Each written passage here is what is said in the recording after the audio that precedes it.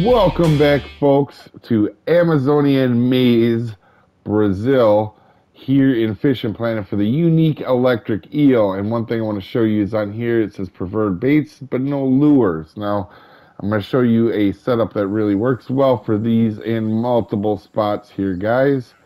And I want to give credit for Pallet that sent me back in this corner in the first place. And the setup, you can use a light rod too because they can't really get by you and they're kind of trapped back here. So you could use something as low as even a darn jig winner on these guys. Eventually you catch them. But anyway, guys, the buzz bait, it doesn't matter the color, and either the glow craw or a big nymph, a 4-inch nymph or a 10-centimeter nymph will work wonders on these guys back here in this corner. I'll show you where I'm at here. So if you see where I am, I'll zoom in. And the marks here are 210, negative 315.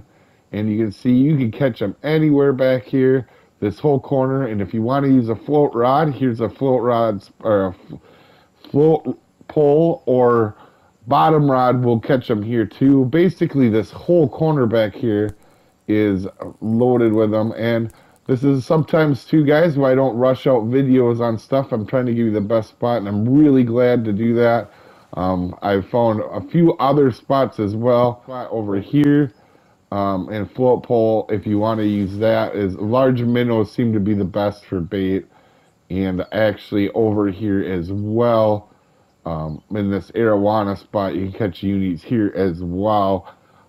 But like I said, guys, definitely right here is a very good spot for these. It is very loaded, and I'll show you the mark once again here.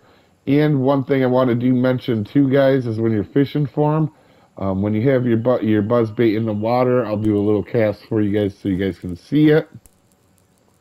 You kind of want to be more than halfway or to like a quarter. Like right there's a good spot for them. And you can catch these, as you'll see from the video, at almost any time frame, and you can cast anywhere. And here, I'll reel in real quick.